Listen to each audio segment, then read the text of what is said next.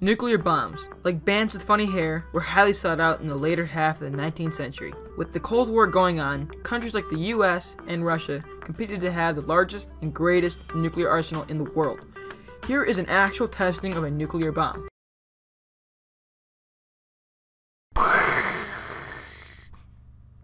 Wow, scary stuff. When looking at a nuclear bomb, I've always wondered how they work. So now I'll explain exactly that. The two most famous nuclear bombs dropped on Nagasaki and Hiroshima, as well as nuclear power plants, are both run on nuclear fission.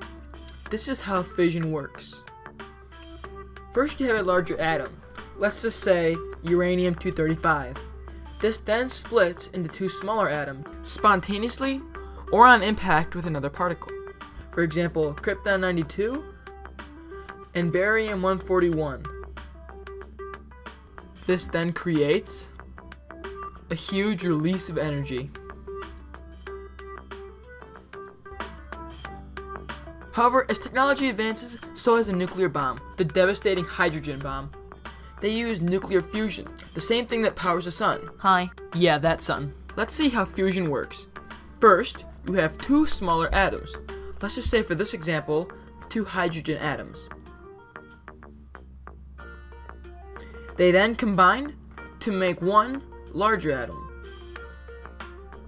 In this case, helium. This then creates, again, a large release of energy. The worst nuclear bomb ever detonated, the Tsar Bomba, is one of the scariest things you'll ever see. Yes, even more than spiders, heights, clowns, and liking an old photo on Instagram. If for some reason nukes didn't freak you out before, prepare to freak out. As we see in this graphic, we see the Tsar Bomba, and down that tiny little circle, if we zoom in, we see the Hiroshima bomb. On this graphic, we can see the tallest point on Earth looks minuscule next to the fireball of the Tsar Bomba.